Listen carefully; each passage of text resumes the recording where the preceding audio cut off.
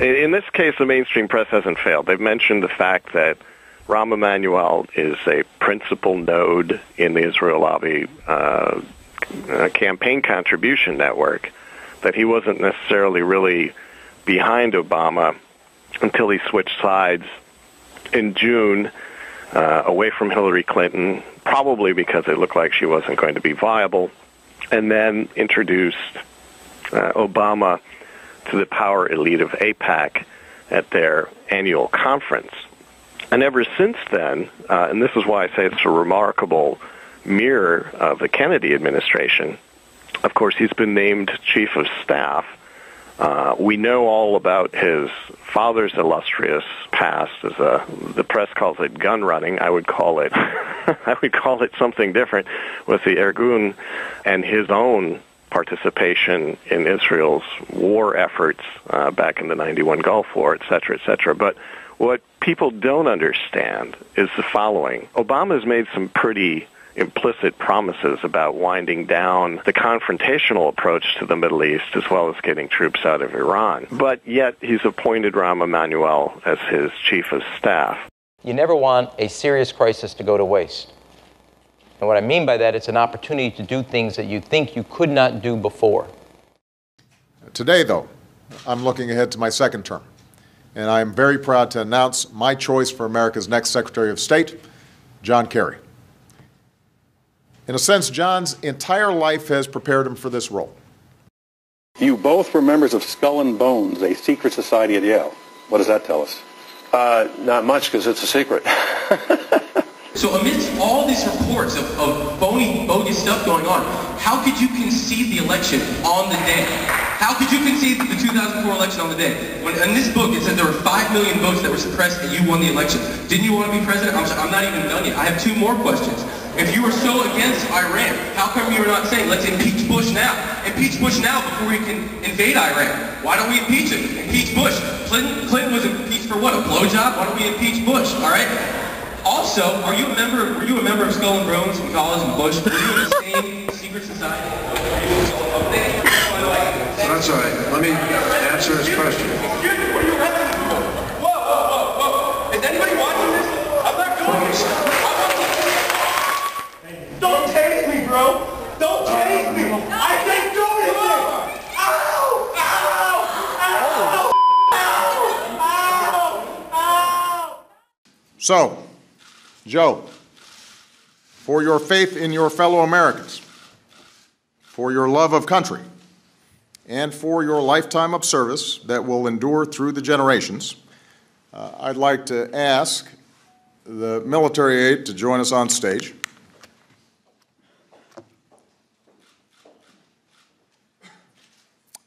For the final time as president, I am pleased to award our nation's highest civilian honor, the Presidential Medal of Freedom.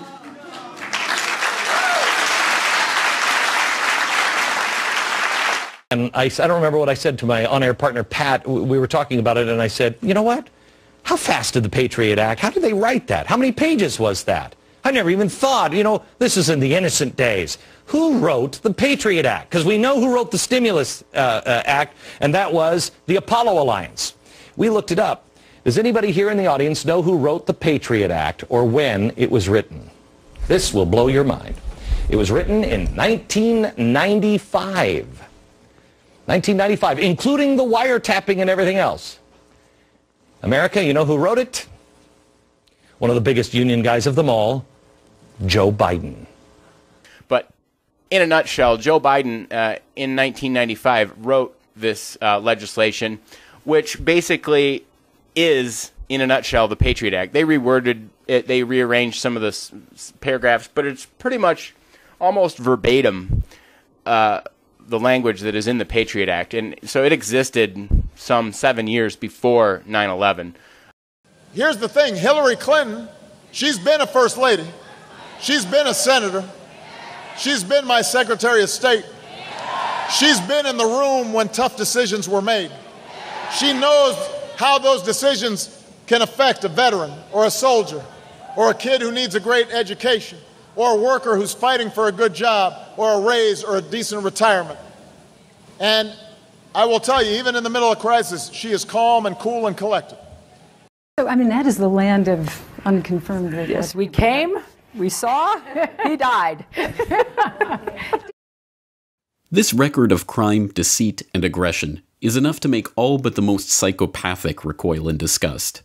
But none of Obama's shameful actions as commander-in-chief should be remotely surprising to those who were willing to look beyond the hype and look squarely at the facts.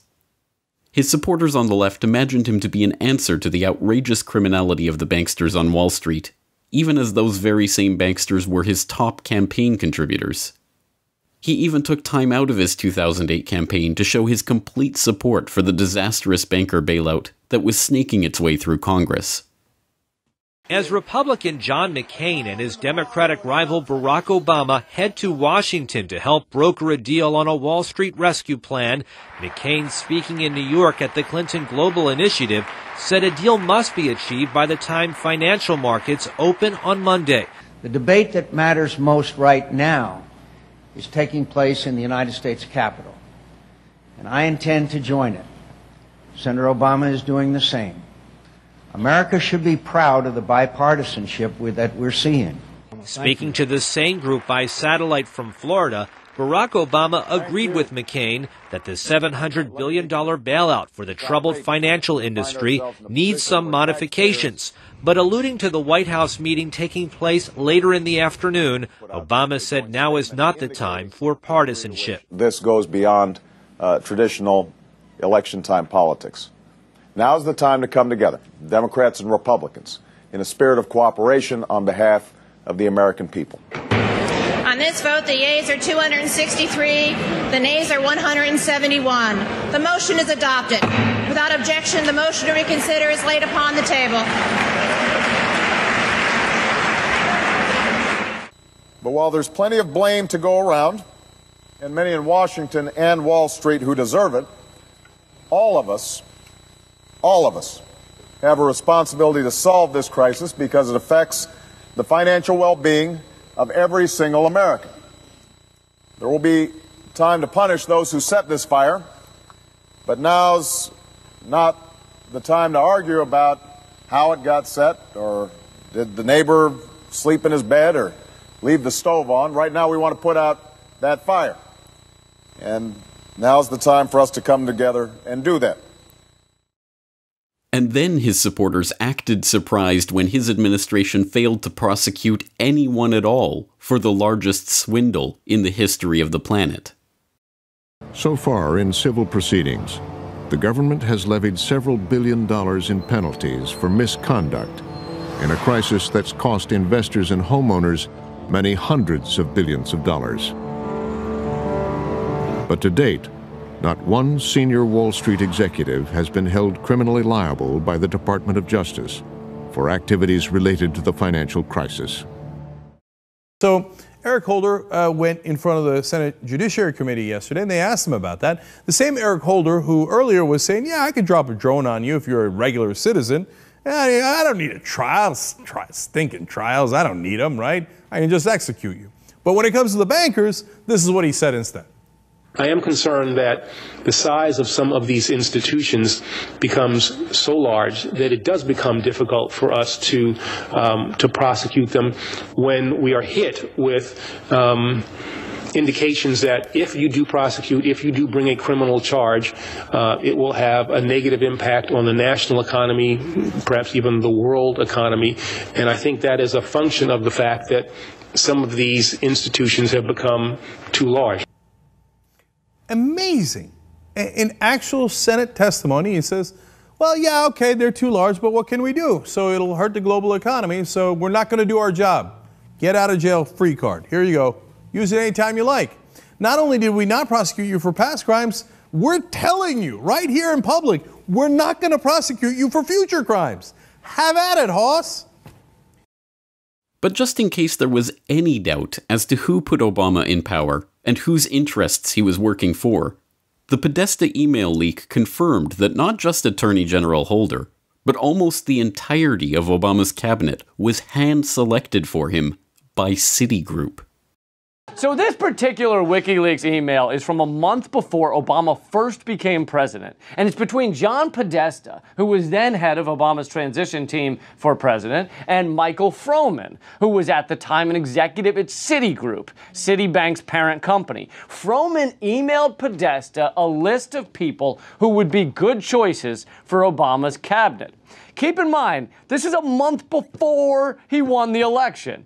As writer David Dayen put it, the cabinet list ended up being almost entirely on the money. It correctly identified Eric Holder for the Justice Department, Janet Napolitano for Homeland Security, Robert Gates for Defense, Rahm Emanuel for Chief of Staff, Peter Orszag for the Office of Management and Budget, Arnie Duncan for... All right, let's skip ahead. No one gives a shit about Arnie Duncan. Arnie Duncan doesn't care about Arnie Duncan.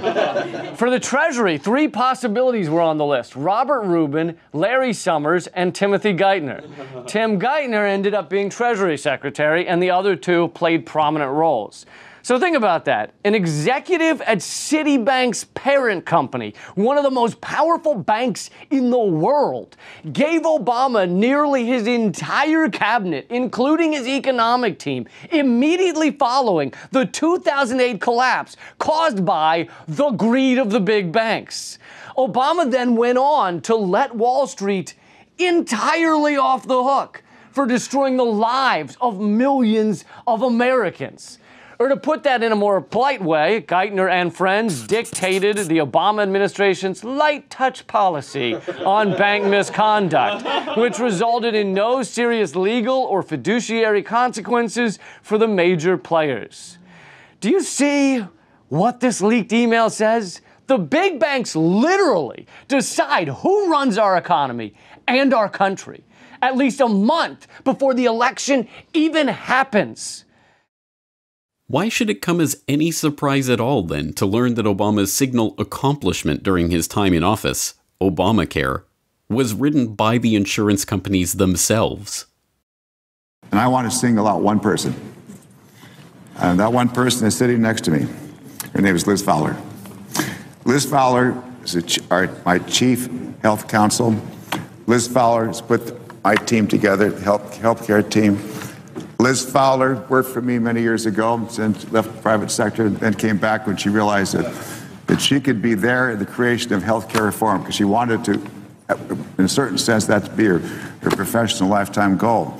She put together the white paper last November 2008, 87-page document, which became the basis, the foundation, the blueprint from which almost all healthcare measures and all bills, both sides of the aisle, came from. She's an amazing person. She's a lawyer. She's a PhD. She's just so decent. She's always smiling. She's always working. She's always available to help any senator, any staff. And I thank Liz from the bottom of my heart. And in many ways, she typifies, she represents all of the people who've worked so hard to make this bill such an accomplishment. So what, you're thinking? So who is this Liz Fowler anyway, and why is it so important to be bringing up this, well, gushing and rather embarrassing praise from Senator Baucus on the House floor? Well, it's because Liz Fowler is not just someone who was formerly in private industry, as he tangentially made mention of in that speech, but someone who, well, had a very interesting history, and one that we can even pick up from mainstream sources like NBCnews.com, which had a post back a few years ago, Fact or Fiction? Senate Chairman has ties to big insurer. Quote, Elizabeth Fowler, now serving as counsel to Baucus on the Finance Committee, worked as an executive, not a lobbyist, for WellPoint, the largest publicly traded commercial health benefits company from 2006 to 2008. Prior to that, she'd worked for Baucus. Committee spokeswoman Erin Shields called Fowler one of the brightest healthcare minds in the Senate, and she and the Finance Committee staff have been working day and night to reach the goal of reform that lowers costs and ensures quality, affordable healthcare coverage, which is Baucus's priority. Shields added that the only factor that influences his decisions and the decisions of his staff is whether a policy is right for his state and for the American people. According to Senate records, Michelle Easton, former chief health counsel to the Finance Committee under Baucus, is lobbying for WellPoint for her firm, Tarplin, Downs & Young. End quote. Well, of course, that MSM post obviously downplays the important aspects of this. The fact that Liz Fowler, the person who Baucus was gushing about and who was absolutely essential in bringing the Affordable Care Act to the American public, was not just a lobbyist for for America and the world's largest publicly traded health benefits company, but was in fact an executive for them. And if we wanted to be even more specific, which oddly NBCNews.com decided not to be, she was a former vice president of WellPoint. So here we have someone in the very heart of the private insurance world coming in to write the very Affordable Care Act, which is supposed to provide all of this wonderful manna from heaven free healthcare to the public. Except for the fact that it's going to cost the average American much, much, much more to get insured under this new regime. And John Kerry said, no, we're going to tax your health insurance. We're going to tax those evil insurance companies. We're going to impose a tax that if they sell health insurance that's too expensive, we're going to tax them. And conveniently, the tax rate will happen to be the marginal tax rate under the income tax code. So basically, it's the same thing. We just tax the insurance companies. They pass it on higher prices. That offsets the tax break we get. It ends up being the same thing. It's a very clever, basic exploitation of the lack of economic understanding of the American voter. And why should it be a surprise that the military-industrial complex has benefited from yet another Obama accomplishment?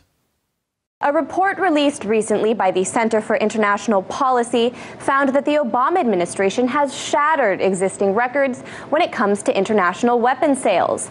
The report outlines how in President Obama's first 5 years in office, new agreements under the Pentagon's Foreign Military Sales Program, the largest channel for U.S. arms exported, totaled over $169 billion.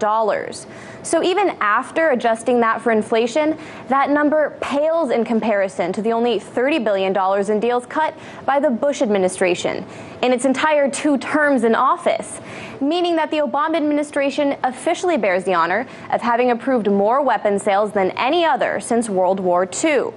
As U.S. National Security Advisor Susan Rice said, the proposed military aid package to Israel is larger than any the United States has ever offered to any country.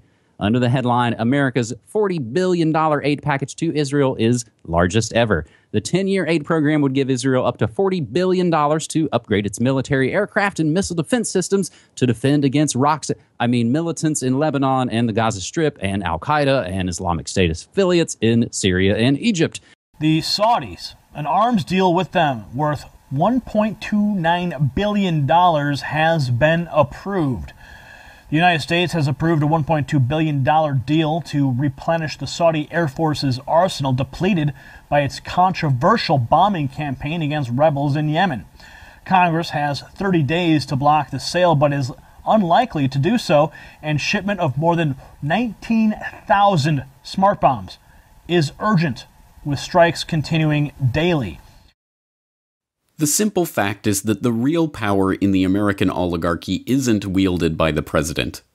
Obama was just a smiling, affable teleprompter reader for the powers behind the throne, the deep state. And thanks to NSA whistleblower Russell Tice, we now know that Obama himself was wiretapped and presumably blackmailed, not by the Russian government, but by the NSA itself.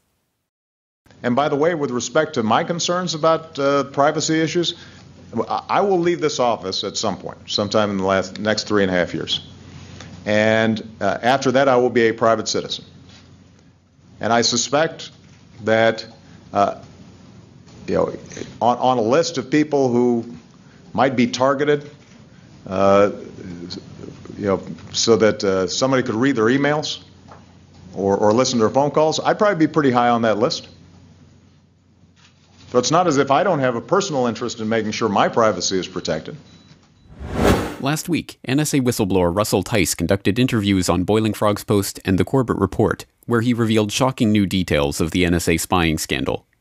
In addition to detailing how the NSA is collecting and storing the content of all electronic communications passing through the United States, he also revealed for the first time some of the specific targets of past NSA wiretapping operations, including senior congressional leaders, the former White House press secretary, high-ranking military generals, the entire Supreme Court, and even then-Senator from Illinois and future President Barack Obama.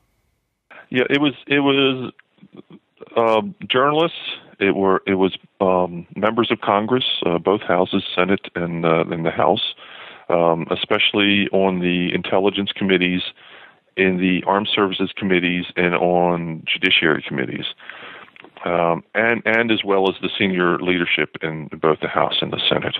It was judges, federal judges, and every member of the Supreme Court, all 9, of which I held the initial targeting of Judge Alito in my hand when Judge Alito was being put up for his position on the Supreme Court. So I saw the Alito paperwork in my hand physically. It was members of a few members of Bush's own staff in the White House. Who else did they? They went after lots of lawyers and law firms, I noticed. In your interview on Boiling Frogs Post, you mentioned specifically General Petraeus? Yes, they went after senior military leaders. With my satellite stuff, I saw how they went after the State Department. They went after Colin Powell, Secretary of State. They went after General Saseki. And then on the terrestrial side, I saw the paperwork as they were going after General Petraeus. Was Barack Obama targeted by this? Yes, he was. As a matter of fact, that was in 2004, probably late summer time frame. And he was a candidate for senator. He'd already won his primary in Illinois, and that's when I saw, Barack Obama's name. In the end, Obama's personal failings and foibles are secondary to his main attribute, his willingness to enact the agenda of those who pulled his strings. It is ever so. But the real question is, what have people learned from the disaster of the Obama years? Do they understand the true nature of deep state power? The true continuity of agenda that takes place even as the pendulum swings from left to right? Or are they simply going to fall for the same trick again and again until the final nail is placed in the coffin of human freedom?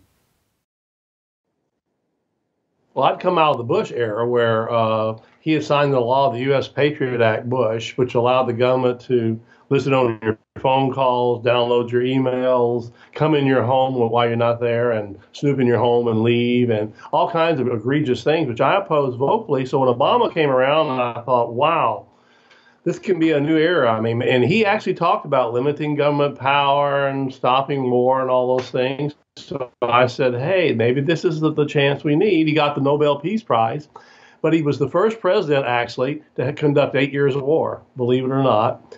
Last year alone, he dropped 26,000 bombs in the Middle East. Now, this is a guy that early on, and again, it depends on the early analysts from the left wings who dealt with what they call the military-industrial complex were saying, hey, he's working with the military-industrial complex. We're really surprised. So what I would say is a lot of times with candidates, you have to wait and see what they do before you heap all this praise on them, because it builds an expectation, and then people buy into a myth. I mean, people are still talking about greatest president ever, but when I look at his record, under the most recent act that he's National Defense Authorization Act that he re-upped, he added an a propaganda center now. They're going to be watching what we say, what we do if we're so-called going against the interest of America. Well, anybody out there as a peace activist that's against war and stuff like that is going to be watched even closer now. And his Justice Department just a few days ago, under Obama, signed a provision allowing the NSA now to share all our information with 16 federal agencies. That's amazing. Remember, it was Edward Snowden. It wasn't Bush that he was opposing, Bush's NSA. It was Obama's NSA. So if you add up at the end of the day all the things that we see happening, the militarized police grew exponentially under Obama. All this military equipment flowing to local police in this country, tanks. So this all happened under Obama. It all built up under Obama. But I'll say this, Bush started the ball rolling. Obama pushed it faster and bigger, and now we got Donald Trump. I mean, He hasn't stepped into the presidency yet, but do I think he's going to pull back on this power that he has now? Obama sending troops into Poland as the final act of his presidency without congressional approval. That violates the Constitution. So what we're facing is, in my opinion, and I've said it over and over, we're facing a government that's out of control. And it started under Obama. If we really believe in freedom, it's time to step up and act now, America, I'm telling you. So the color card was played very insidiously and effectively by Barack Obama and his handlers, whether it was Lockheed Corporation, Goldman Sachs. I mean, it's an endless list that won't be missed, all right? But we have to understand that they have, when I say they, I'm talking about the national and global, what I call power elite, that 1% or 1.5%, whatever, all right? They keep us corralled, if you will, James, on a plantation. A plantation, Democrat, Republican plantation, as if that's left and right. It's not. What it is simply is evil. It's a plantation of bloodsuckers, and I don't care what they call themselves. They're now people talking about, oh, we should have Elizabeth Warren. No, we should not have Elizabeth Warren. No, we should not. We don't need Democrats or Republicans. We need each other. Each other. And how long will it take the people in this country, in the United States, to understand that what it's about is divide and conquer, play each other off against each other, use each other, manipulate through fear, through disinformation. I repeat, disinformation, and that way control us. 8 years on from that day of infamy, we are left to sort through the ashes of the Obama administration. They are the ashes of the lives destroyed, the families torn apart, the countries ruined by yet another willing servant of the American imperial project. But if there is any ray of hope, it is that we have here an opportunity to learn a lesson once and for all. Until people stop falling for the lie and refuse to participate in the deep state-approved spectacle of the elections, voting for smiling figureheads on the back of trite toothpaste advertisement slogans like "Hope and Change" or "Make America Great Again," the people of the United States and the people of the world will get exactly what they ask for.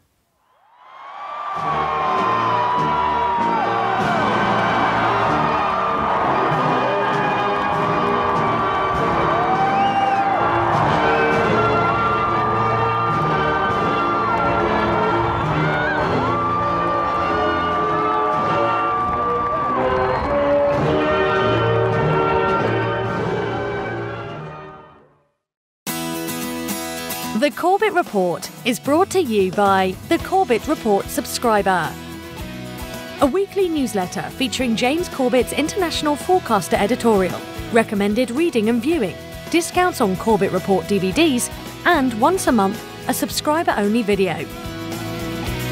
Sign up today to start receiving your copy at corbettreport.com/support. And with that, I just have two more words to say. Obama out.